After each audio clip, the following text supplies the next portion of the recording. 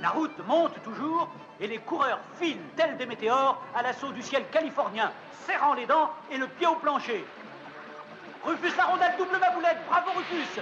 D'autres hésitent ou se découragent, mais lui, d'une roue conquérante, il scie l'obstacle.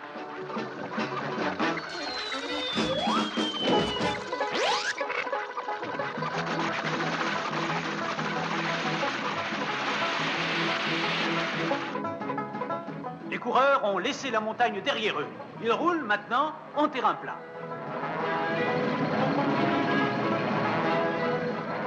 Pénélope est en tête, serrée de près par la cavaillasse.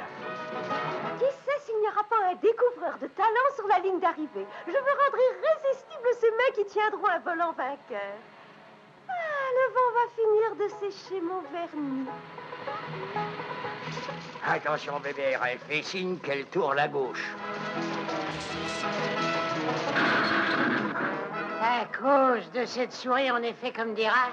Si les ongles de Pénélope sont vernis, l'équipe d'Alcarbone, elle, ne les guère. Que va faire Satanas? Quel nouveau coup mijote-t-il? Il trouve un raccourci. Génial comme je suis, vous en doutiez? Vous baissez, mon cher.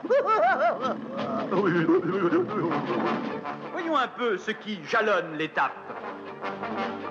Dans ce studio, un très beau château. Un château de cinéma.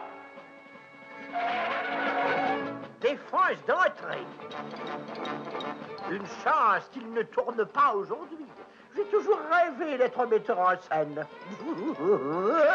Commençons par diriger les fous du volant vers toutes sortes d'obstacles.